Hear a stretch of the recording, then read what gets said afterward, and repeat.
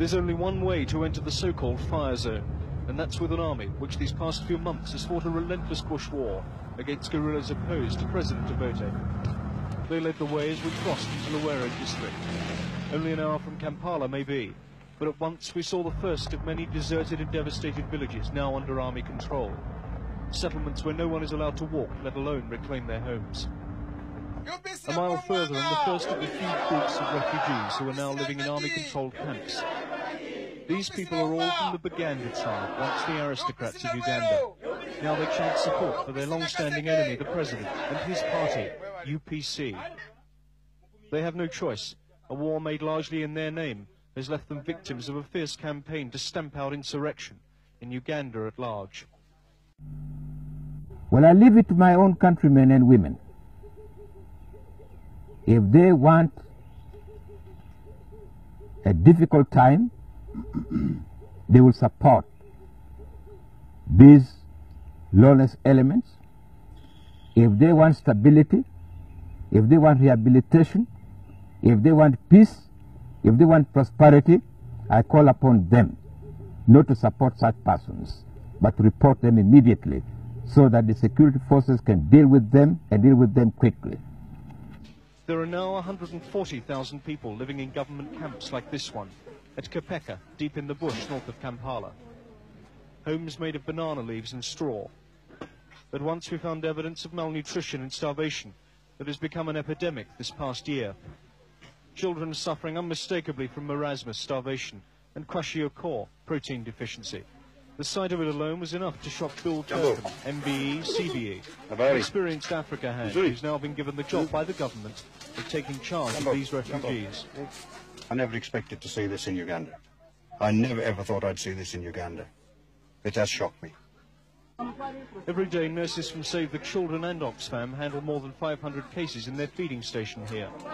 In their own minds, it's something of a losing battle against hunger, disease and fear among the people they care for.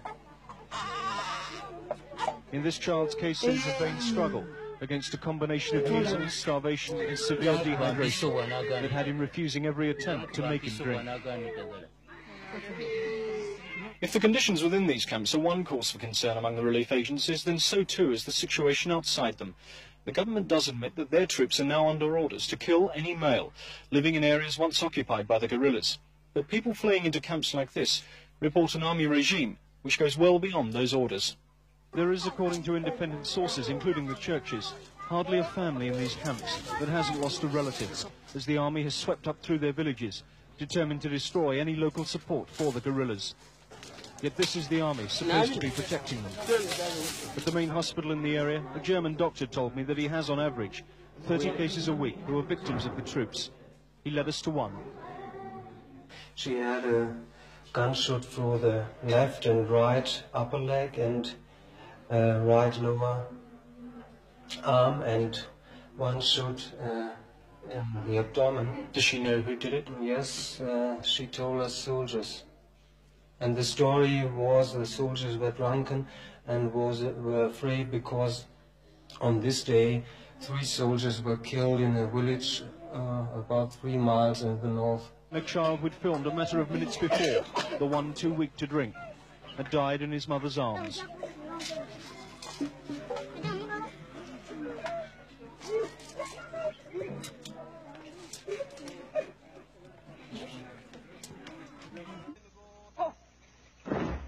A makeshift parade ground in the heart of the Luwero Triangle. The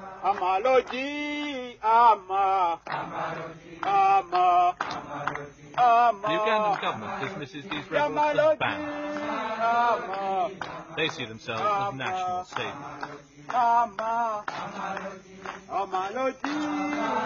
4 years ago, this man, Yoweri Museveni, led 27 disaffected soldiers into the bush. Today, his National Resistance Army numbers an estimated 6,000. The Ugandan army's fighting methods against this rebellion have brought it into the centre of a human rights controversy. And the rebels are convinced that their fight is a just one. What else can we do if you have got a government which has closed off all other channels of peaceful change? What else could we do except to surrender, to resign ourselves to slavery? And we couldn't do that. as long as the people were willing. Because this is their own war. The people are actually the ones who urged us on to fight. If we do not have this support, we would never have started such a war. So it is to the people's benefit themselves. And the fact that they have been able to bear this suffering as you have seen is a testimony to the fact that this is their own war. These people are just using us. We are the instruments. If we had not started the war, we would have been declared traitors. We studied the dynamics of the situation. We knew that although we had 27 armed people, but we represented millions of potential soldiers. These thousands here, they were all civilians, all peasants. Many of them were peasants. So although the 27 armed people were a small number, they represented a huge force of potential soldiers. And we knew that with the correct tactics, we could enable the 27 to mobilize the millions who were on our side, but were not properly organized. But also have been organizing among other strata, like for instance the intellectuals from the towns, and also in the working class, and also the big businessmen. We also mobilize among them, as you can see, people of our external committee. Many of them are middle class people. So we educate everybody who is willing to work with us. Early morning, and a patrol from Museveni's army moves out to prepare an ambush. They're constantly trying to catch military convoys to replenish their weapon and ammunition supplies. This time they settle themselves just off the main road from Kampala. Some wait in the grass, while 20 yards ahead, comrades open fire as soldiers are spotted unexpectedly.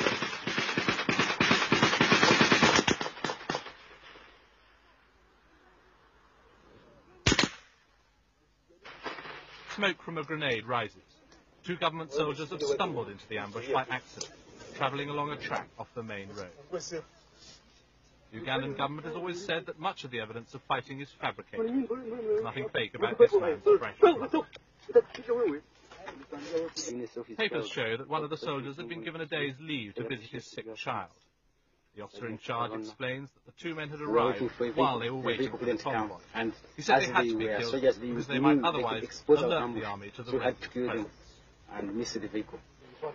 Not quite the booty they'd hoped for, but the bodies are stripped of everything that might be useful before the patrol moves on. Shortage of supplies hampers the rebels more than any other single factor.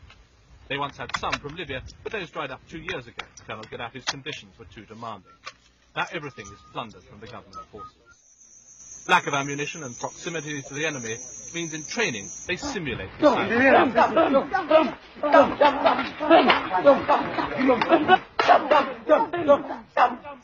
far cry from the sort of training the officer in charge will have gone through. He was at the Mons military training school in Britain. Just as rigorous as the military training is the troops' political education. A crash course in political science, the movement espouses an old-fashioned mixed economy, and a thorough grounding in modern Ugandan history, or at least the rebel leadership's version of what's happened since independence and what part Obote has played. Because Obote did not value self-determination. He valued the education of the people of the North. And in fact, it did not mean the people of the North, it meant himself. The National Resistance Movement is a nationalist organization. It is a nationalist in the sense that it is fighting for the aims of the whole country and not for aims of a section of the country. Secondly, the National Resistance Movement is a democratic movement. It is a movement which is fighting for democracy. Like this 14-year-old, many have joined the movement because they say they or their families have been ill-treated by the government troops. Speaking through an interpreter, the child said he'd seen his mother hacked to pieces with a machete by government soldiers.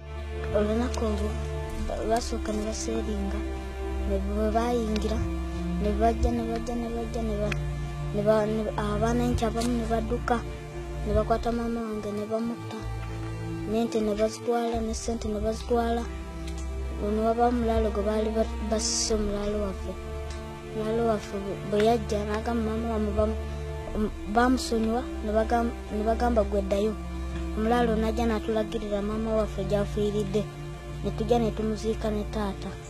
And there are a number of army deserters who claim to have been sickened by what they were ordered to do while they were serving in the army. We went on operation in Arua district, whereby an operation commander ordered the soldiers, the troops, to kill, smash everything they find in the operation area. Government troops in training. The authorities point out that they've been faced with the problem of rebuilding a disciplined and controllable army in the wake of the chaos left by Amin's fall. First, they had the help of a Commonwealth team, and there's still a small contingent of British troops training them now. But the people of the Luwero Triangle say it isn't working. The rebels showed these skeletons as evidence of what the government forces have been doing. They said a village of civilians friendly to the rebels had been wiped out. The government claims that the atrocities are being committed by the rebels themselves, and the bones might just as well belong to their victims. And they dismiss as fabrications stories like those told by this priest. Himself bearing the scars of the attack, he said that in one incident, troops had taken a 6-month child from its mother and pounded it to death with a pestle and mortar used for breaking up ground. You found the groundnuts, then started pounding. It is estimated to 15,000. 10,000 being killed or massacred, and 5,000, about 5,000 have died from disease.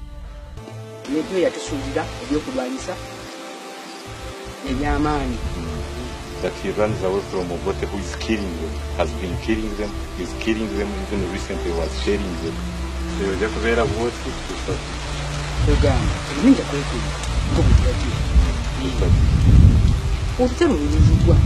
but he will be hiding until the war ends. The fighting has left one of Uganda's richest regions almost completely depopulated. Once prosperous villages now lie deserted. This is prime country for growing coffee, Uganda's most important export. Now the beans hang unharvested on the trees, left for the rebels to pick at will. The few civilians that remain in the area live in fear, hidden deep in the bush. They survive off what little they can cull from this once heavily cultivated land. There has been a let-up in the killing in the last few months. The rebels say that's because there are so few left to kill. And they claim conditions now compare badly even to the Amin days.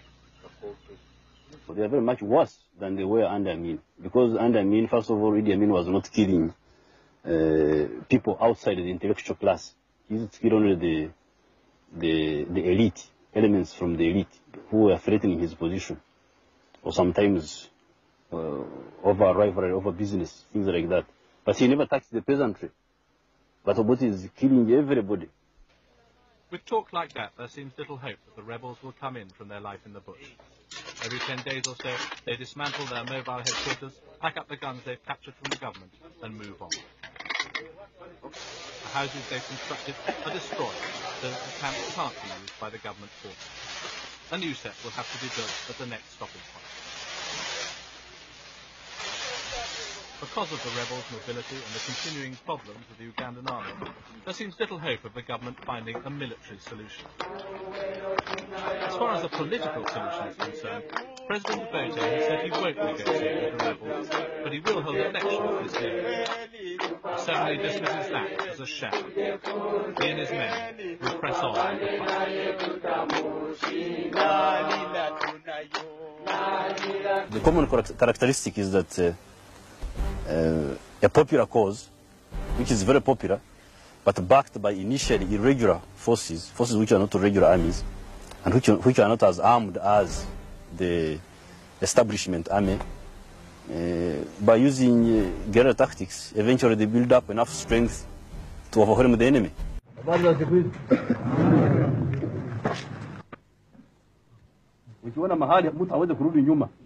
Museveni yenze nasookera omulabako yali avugana tractor ng'ali mu biziinaziina naye ng'alina abajaasi bangi ng'ajjeeyo ewafendiira weeru nga batusaba emmere nga tubawa nga batwala nga bambi tebaatuyisa bubi tebaakwata bintu byaffe nti babitwale babirye. Head of State Major General Tito Okello, seen here on the left with the man he hosted, Dr. Obote, was a close ally of the former president for many years. was Okello who helped to overthrow Idi Amin and restore Obote to power. But today he was calling Obote a dictator as he took his place as head of state. For a long time, the authorities had tried to discredit the guerrillas, downplaying their numbers and describing them as an indisciplined group of country bandits. But the government's attempt to defeat them was a grisly failure. People suspected of supporting the guerrillas were killed by the score. And under Obote, Uganda acquired an unenviable reputation for unbridled repression and murder. Tuko karibu pale, tunasonga pole pole, pole pole, pole pole, mpaka adui mwenyewe anachoka na anaingia kwenye kitimba chetu.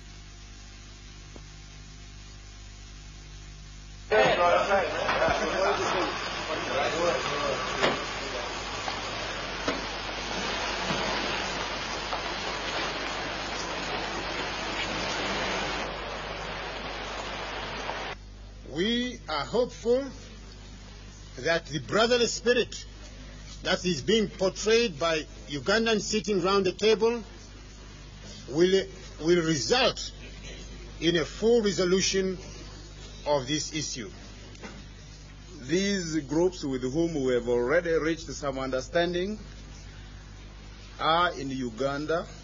They have put down their arms and they are cooperating fully and participating fully in the process of bringing about lasting peace in our country.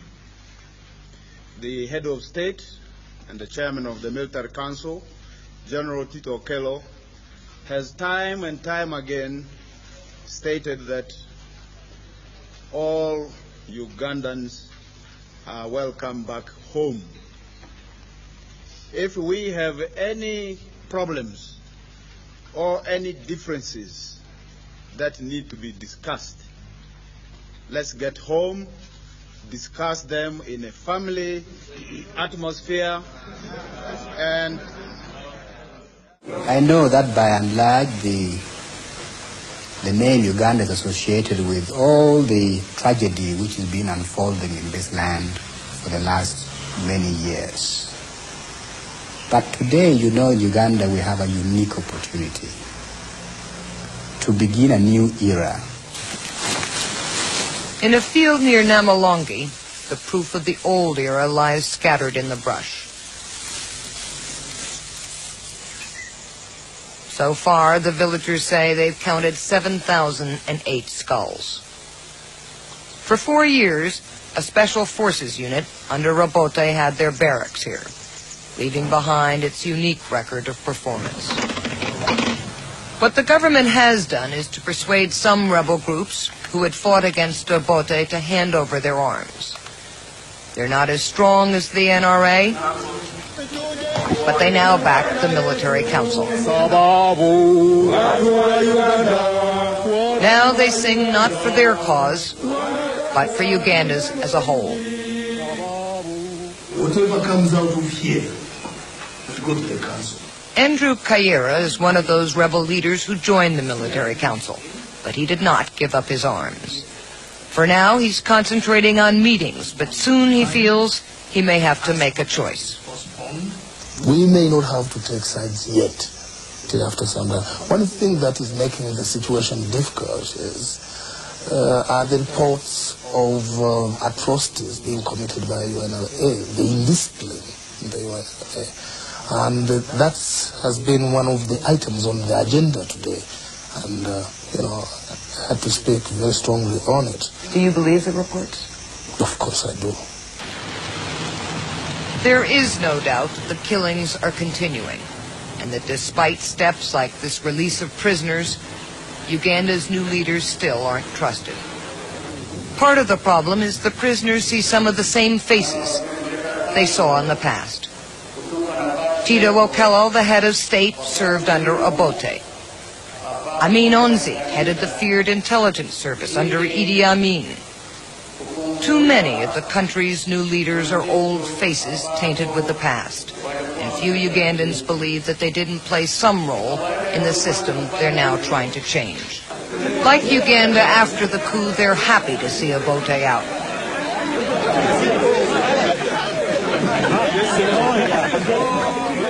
They're happy to have a little breather of freedom, but they can't quite believe that the new regime will bring peace. Well, at least in words and the deeds, they talk of change, that they have changed. And they talk of peace. And they are not involved in the atrocities right now, if indeed they are genuine. But they have to show it by dealing with their juniors. Have they shown that yet? Well, not yet, not right now. And that's what I've been demanding. I want to see it soon, if not tomorrow. Broadly speaking, the difference is on whether we are going to hold fellows who committed crimes in the past accountable for their crimes, or whether we should condone these crimes. I think that's why the other side is scared of some of these points, is scared of an agreement. If you do not sign the agreement, will it be all-out war? Well, of course, the war is on. The war is going on. So if the agreement is not signed, the war will go on until it is concluded by military means. You see, journalists are really sensational. All-out war. What's the difference between what's happening now and all-out war? Because this is now all-out war. You see, all these things brothers depend mainly on intentions and partly on mechanisms provided for in the agreement. If the intentions are good and the principles of the peace agreement are good and the mechanisms are good, then the peace treaty can hold.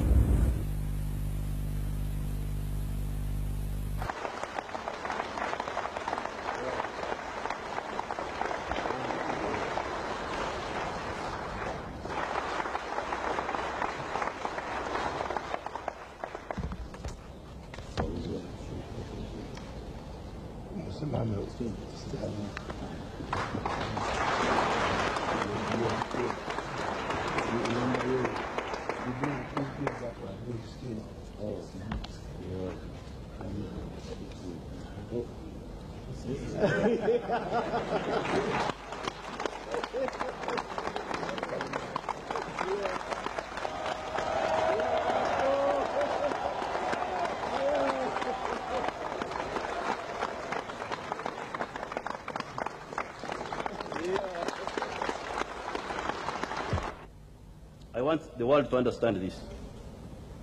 The people of Uganda, the population, did not start violence. I was not a soldier, I was an intellectual.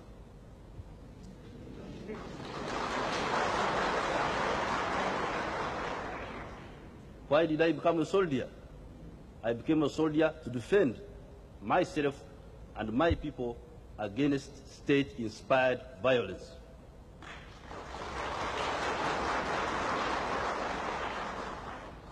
People were killed in 1964. Our people were killed in 1966. Our people were killed in 1969. Amin killed our people from 1971 to 1979. Milton Obote killed our people from 1981 to 1985. And the military council has been killing our people even recently.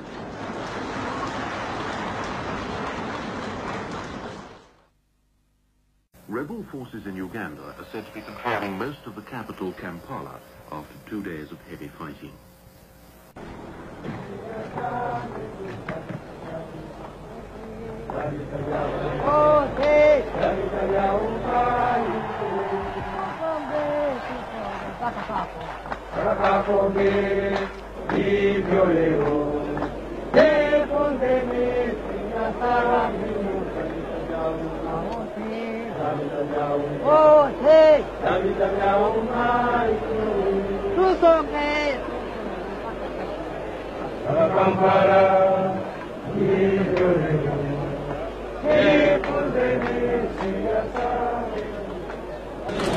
I, Yoweri Museveni, swear that I will be faithful and bear true allegiance to the Republic of Uganda, and that I will preserve, protect, and defend the Constitution. So help me God.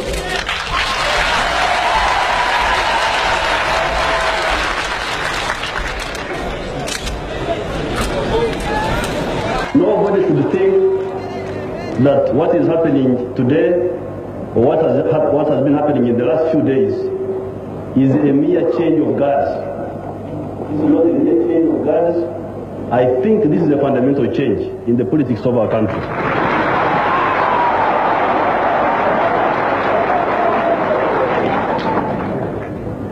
Because in Africa we have seen so much change that change has become meaningless. It's no longer change but merely turmoil. This group getting rid of that group and that group doing worse than the group it got rid of. Now, please do not count us in that category of people.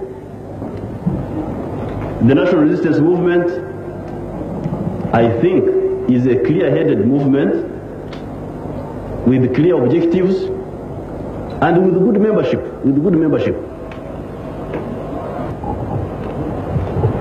I think it makes a very big difference from the situation in which we were, where the very people in power were they themselves encouraging evil instead of trying to combat evil. I think this is a slightly different situation.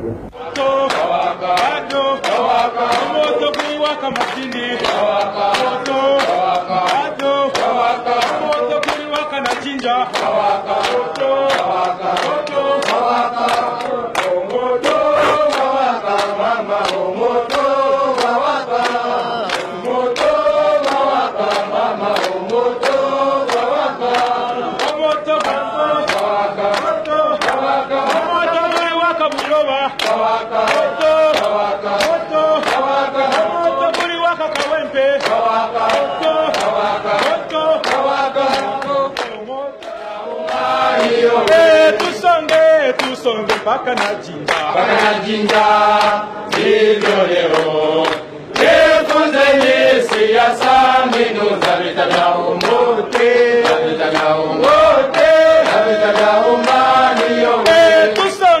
tusonge mpaka na guru hivyo leo jifunzeni siasa mbinu za vita vya umote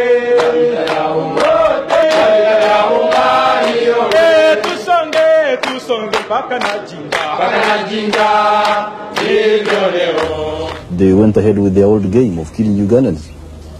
Since the signing of the peace agreement, they had killed up something like 400 or 500 people, whose names we could lay our hands on, names and places of birth and things like that. Now, we found that if we didn't act, first of all, there would be no solution to the Ugandan political crisis. There would be no solution. We would go on endlessly with the same cycle of violence and regimes which don't do any work. Secondly, we're also in danger of the people misunderstanding us, thinking that we have abandoned them and we are not working for the interests. And they have had so much faith in us, we could not afford such a thing. Because the politics of the past have been politics about intrigue, about subterfuge. This has been the politics of the past. Now we are, and this politics has not concerned the population. It has been about job seeking on the part of the politicians.